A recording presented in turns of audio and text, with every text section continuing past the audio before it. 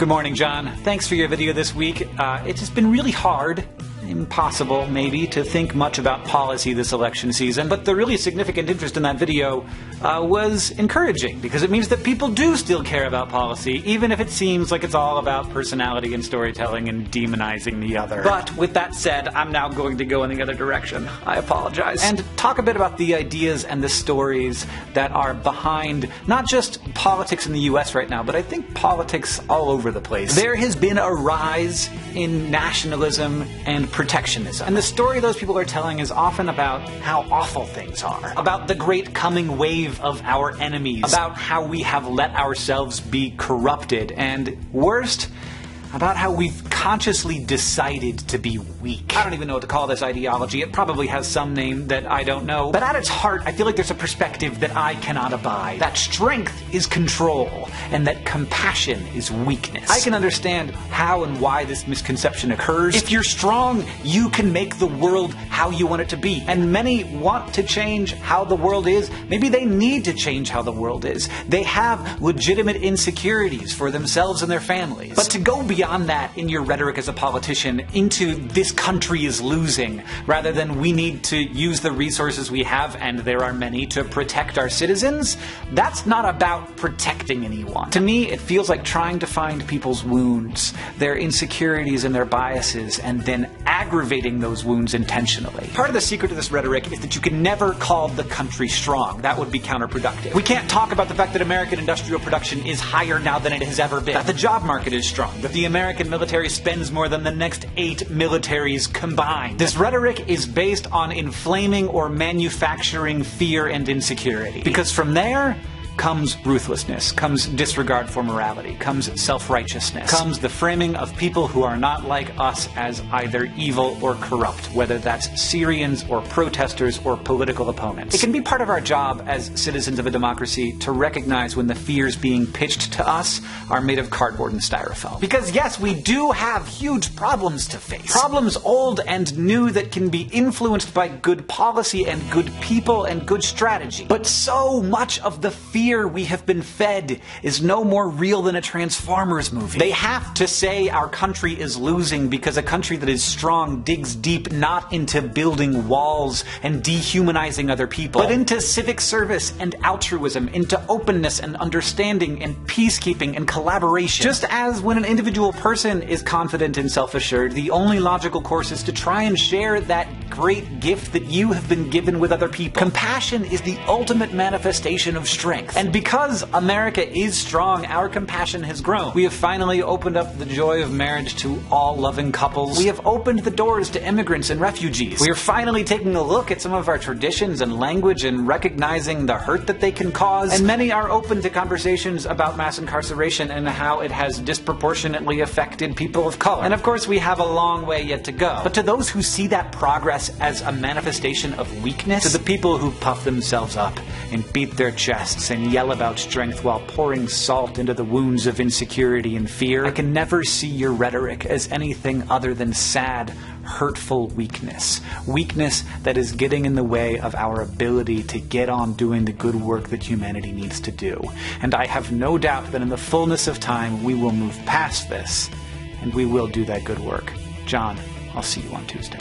Good morning, John. Thanks for your video this week. It's just been really hard, impossible maybe, to think much about policy this election season, but the really significant interest in that video was encouraging, because it means that people do still care about policy, even if it seems like it's all about personality and storytelling and demonizing the other. But with that said, I'm now going to go in the other direction. I apologize. And talk a bit about the ideas and the stories that are behind not just politics in the US right now, but I think politics all over the place. There has been a rise in nationalism and protectionism. And the story those people are telling is often about how awful things are, about the great coming wave of our enemies, about how we have let ourselves be corrupted, and worst, about how we've consciously decided to be weak. I don't even know what to call this ideology. It probably has some name that I don't know. But at its heart, I feel like there's a perspective that I cannot abide. That strength is control, and that compassion is weakness. I can understand how and why this misconception occurs. If you're strong, you can make the world how you want it to be. And many want to change how the world is. Maybe they need to change how the world is. They have legitimate insecurities for themselves and their families. But to go beyond that in your rhetoric as a politician into this country is losing,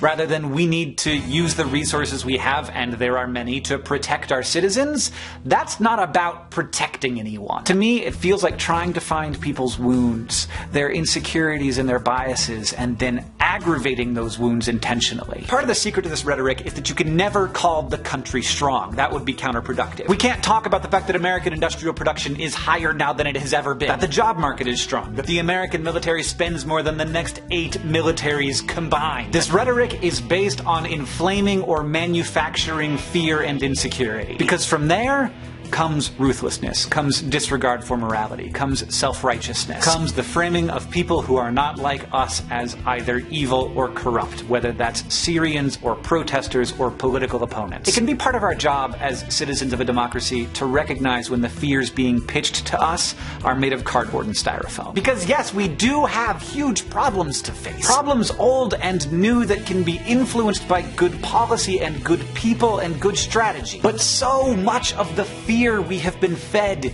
is no more real than a Transformers movie. They have to say our country is losing because a country that is strong digs deep not into building walls and dehumanizing other people, but into civic service and altruism, into openness and understanding and peacekeeping and collaboration. Just as when an individual person is confident and self-assured, the only logical course is to try and share that great gift that you have been given with other people. Compassion is the ultimate manifestation of strength. And because America is strong, our compassion has grown. We have finally opened up the joy of marriage to all loving couples. We have opened the doors to immigrants and refugees. We are finally taking a look at some of our traditions and language and recognizing the hurt that they can cause. And many are open to conversations about mass incarceration and how it has disproportionately affected people of color. And of course, we have a long way yet to go. But to those who see that progress as a manifestation of weakness, to the people who puff themselves up and beat their chests and yell about strength while pouring salt into the wounds of insecurity and fear, I can never see your rhetoric as anything other than sad, hurtful weakness.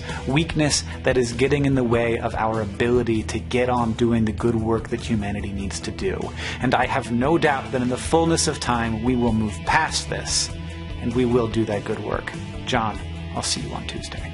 Good morning, John. Thanks for your video this week. It's just been really hard, impossible maybe, to think much about policy this election season, but the really significant interest in that video was encouraging, because it means that people do still care about policy, even if it seems like it's all about personality and storytelling and demonizing the other. But with that said, I'm now going to go in the other direction. I apologize. And talk a bit about the ideas and the stories that are behind not just politics in the US right now, but I think politics all over the place. There has been a rise in nationalism and protectionism. And the story those people are telling is often about how awful things are, about the great coming wave of our enemies, about how we have let ourselves be corrupted, and worst, about how we've consciously decided to be weak. I don't even know what to call this ideology. It probably has some name that I don't know. But at its heart, I feel like there's a perspective that I cannot abide. That strength is control, and that compassion is weakness. I can understand how and why this misconception occurs. If you're strong, you can make the world how you want it to be. And many want to change how the world is. Maybe they need to change how the world is.